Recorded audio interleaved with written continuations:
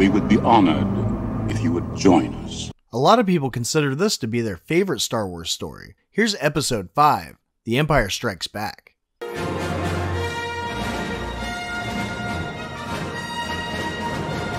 have a bad feeling about this. I'm not afraid. You will be.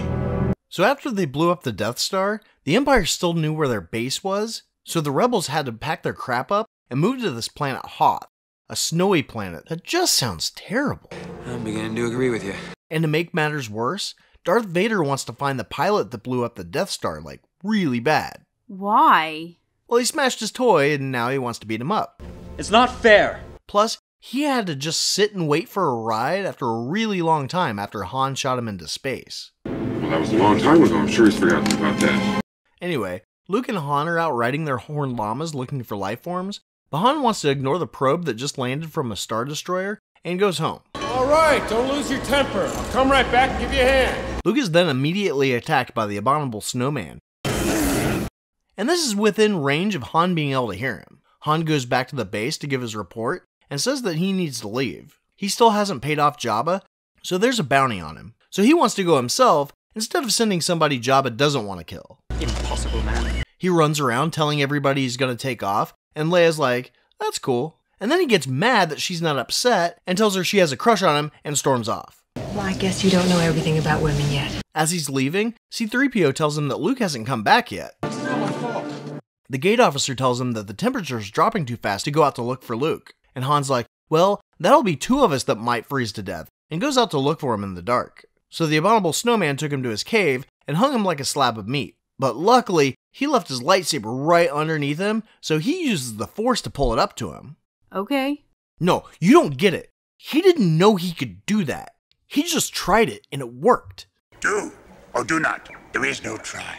So he cuts himself down, and somehow doesn't land on the lightsaber right as the abominable snowman comes over to eat him. He cuts his arm off and runs out into the cold, instead of killing the Wampa and staying in the cave where it's just a little bit warmer. You were lucky to get out of there. So he wanders into the snow, where he passes out, but gets woken up by the ghost of Obi-Wan, Hello there. who tells him to go see Yoda in the Degobah system. Then Han rides up, and his Tauntaun dies while he's checking him out, so Han uses Luke's lightsaber to cut it open and puts Luke in it like it's a sleeping bag. What about Han? Oh, he had a pop-up tent, but the officers all thought he would freeze to death, and even shut the front doors to the cave so they could stay warm. The next morning, the rebels take some ships out looking for their dead bodies, but find them alive and well. Apparently, the cure for hypothermia is putting somebody in a diaper and drowning them. I really don't see how that is going to help. Well, Han can't leave because they don't want any ships leaving until their shields are up, and Han thinks it's because Leia has a crush on him. I think you just can't bear to let a gorgeous guy like me out of your sight. And she's like, oh yeah? And kisses Luke to piss him off. Gross. And Luke's like, did you see that, bro? Don't say things like that. They pick up a signal that's coming in, and after 3PO says it's an Imperial code, Han goes to take a look. It sees Chewie, and Han shoots it, so now the Empire knows there's something going on there. There's this one Imperial officer that thinks they're on Hoth, but his boss is like, nah. What are you talking about? Darth Vader insists that Skywalker is there, but I'm not sure how he knows his name. But then the boss looks at the officer like, you're gonna get me killed, dude. I'm glad you're here to tell us these things. So Han and Chewie are still trying to repair the Falcon, despite them trying to leave a bunch of times, and Luke is heading to Degobah because of a hallucination he had when he was freezing to death. Maybe I'm just going crazy. So the Imperials come out of lightspeed too close to Hoth, so the rebels know that they're there. So if they would have just evacuated when they heard the signal, they could have had a clean getaway. But Han had to shoot something, so now they're being attacked on moving day. They have to launch a ground assault, which pisses Vader off, so he force chokes the Admiral through the TV. He could choke him through the TV? Guess I don't know my own strength. The rebels are trying to move, but the Empire is attacking with these big metal long-legged dogs. The armor is too thick, so they decide to trip them with a towing cable. And somehow now that they're on the ground, the armor is thinner and they're able to shoot them. It's not fair. The base is crumbling, so Han needs to get Leia on the Falcon. Vader is there and just misses them as they escape. Whoa, wait.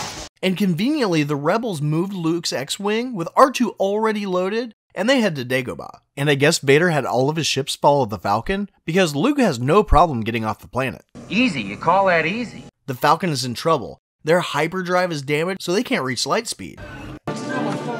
They have TIE fighters chasing them, so they head into an asteroid field. And let me guess, they go into it after somebody mentions how dangerous going into it is. Yep. The possibility of successfully navigating an asteroid field is approximately 3,720 to 1. The sad thing is in reality, the asteroids would be miles apart and this wouldn't be dangerous at all. Never tell me the odds. But they decide to hide in a hole on one of the bigger asteroids and kind of just wait it out. You didn't think I was gonna run, did you?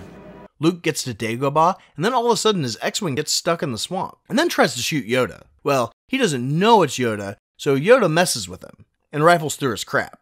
You don't belong going through people's apartments and things. And Luke is kind of a dick to him. I don't want your help. I want my lamp back. I'm gonna need it to get out of this slimy mud hole. Yoda takes a bite of his dinner, and then Luke throws it away because it has a bite taken out of it. He then tells Luke he knows how to find Yoda, and takes him back to his mud hut. What's the matter? You don't like my house? My house stink? Back on the asteroid, they're still trying to get the ship working. In the meantime, Han and Leia get a little close, and then 3PO cockblocks him. Sorry, sweetheart. I haven't got time for anything else. The Imperial ships are being pounded by asteroids, but Vader doesn't care how many of his people die as long as they find the Falcon. Follow him! He sends the rest of his fleet in, but has his ship fall back so they can get better phone reception. The Emperor tells him that his son is the one who blew up the Death Star, and he's like, I think you're drunk. He could destroy us. And that's when it occurred to me. This thing that just happened, it could set me free. The Emperor wants Vader to kill Luke, but he thinks he can turn him, so the Emperor's like, do it. Yes, Master. Even though R2 was told to guard the camp, he followed them and is eavesdropping. Yoda keeps telling Luke to be patient, but he has a baby fit instead, showing Yoda exactly why he isn't fit to be a Jedi. No, I don't even know what I'm doing here. We're wasting our time. Like his father. How can you do this? This is outrageous. Yoda reveals that he was just acting crazy to test Luke, and he tells Obi-Wan, who apparently was spying on them. Yoda tells Luke that he's been spying on him for his whole life. You are reckless. And he's got a lot of nerve. You know what? All three of these guys have a lot of nerve. They know for a fact he's been hitting on his sister for years, and nobody's telling him.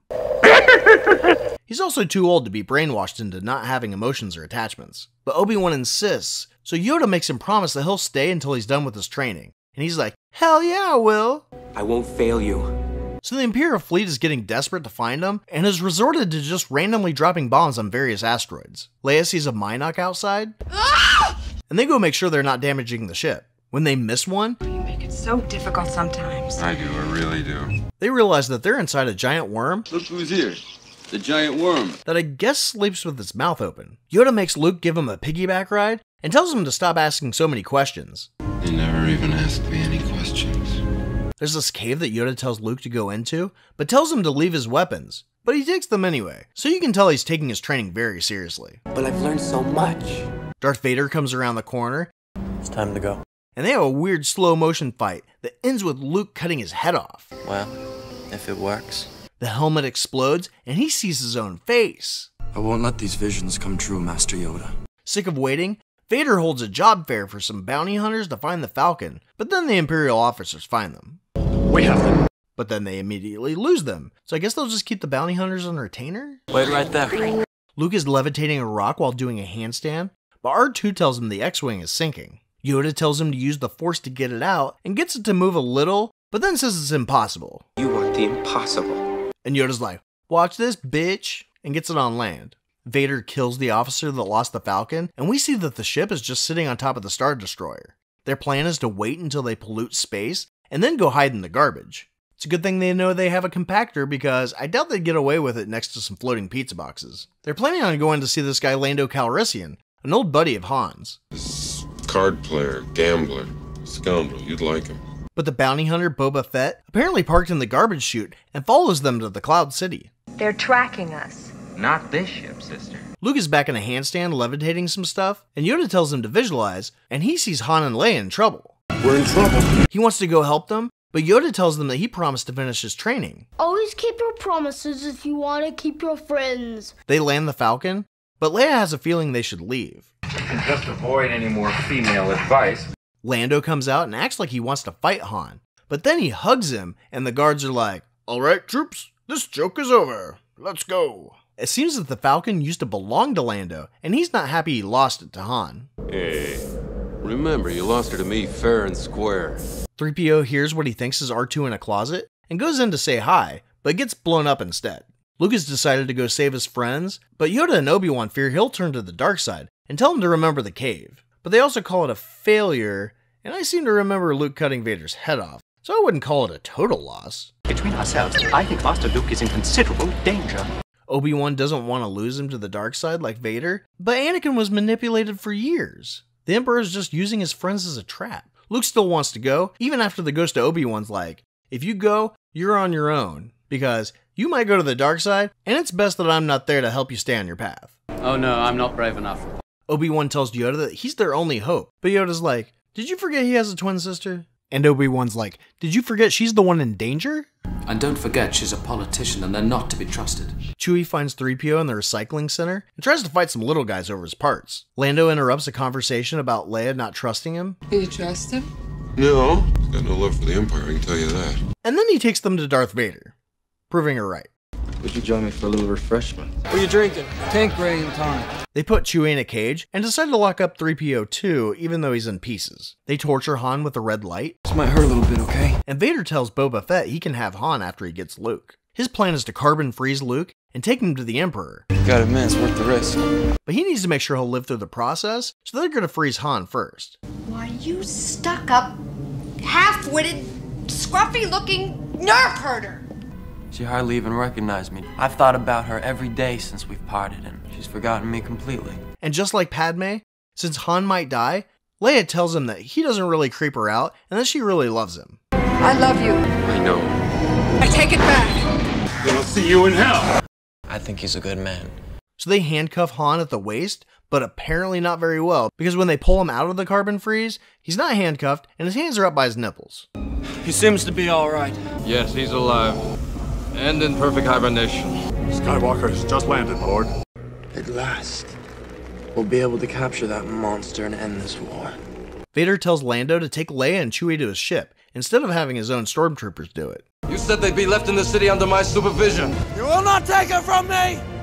Luke arrives to see Han being transported, and Leia and Chewie being kidnapped. Leia tells him it's a trap, and he's like, duh, I know, and goes anyway. That is why you fail. Vader has someone controlling the lighting in the room for atmosphere. Skywalker, you're shorter than I expected. But instead of telling him to surrender and save your friends, they just have a fight. So it's true. You're one of them? Using his Apple Watch, Lando tells some bald guy to get some troops and help them. So after Lando apologized for the trap since they got there first before he could warn them, making a deal where he could spare Leia and Chewie, and when Vader altered the deal in front of them, he calls for a rescue team. The thanks he gets is Leia yelling at him while Chewie chokes him. See, that's exactly why none of you have any friends. 5 seconds after you meet somebody, you're already trying to kill them. And if they would have stopped trying to murder Lando, they might have been able to stop Boba Fett from taking off. Not a bad bit of rescuing, huh? Meanwhile, Vader stupidly tries to relate to Luke, even though he's definitely not listening. It wasn't always like this. Once I was a normal person. A chump, just like you. Luke claims that he's full of surprises, like losing his lightsaber very easily. Look, before this gets out of hand, let's just talk about this. No. He also goes right into the carbon chamber, Taking him now! but jumps out when it's activated. Yeah, you got it! Apparently not. Vader starts throwing stuff at Luke, and he breaks a window and Luke gets sucked out. We lost something. I thought he wanted to take him to the Emperor. Shut up. He's got to get him angry if he's going to turn him into a Sith. Everyone else gets back to the Falcon, and they escape. Adventure. Excitement. Jedi craves not these things. Darth Vader wants him to join him and bring balance. You, ever read Marvel Team Up? 2 superheroes joining forces for like a limited run? It's from a movie that was really popular. Myself. But Luke's like, nah, I don't think so. If you're not with me, then you're my enemy. Don't make me kill you. Luke has now gone out to this platform with no exit, and he gets his hand cut off. Oops. I'm sorry. You know, it didn't have to be this way. But keeps going out further. This is it, alright? Marvel Team Up, now or never. We could get him. I'll never join you! There's something I gotta tell you. This is something that's sort of gonna piss you off a little bit. He also tells them that Obi-Wan lied to him. Obi-Wan is trying to turn you against me. He told me enough. He told me you killed him. No. and he's his father. I'm Anakin Skywalker. So, what do you think?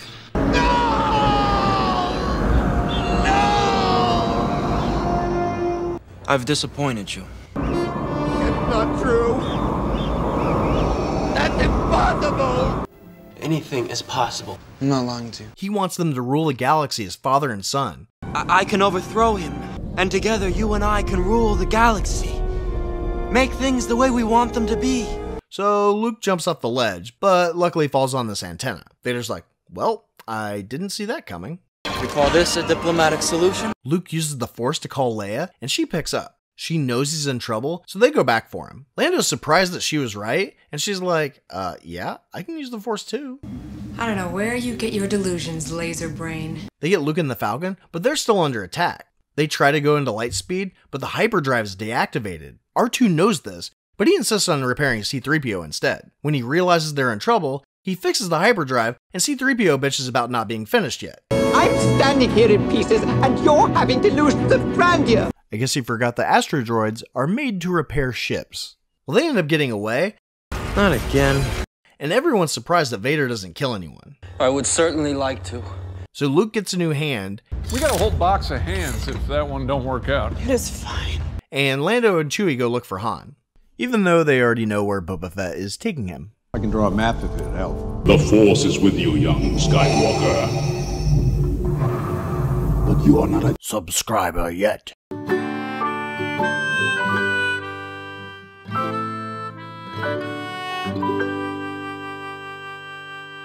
May the Force be with you. Don't get all mushy on me. So long, princess.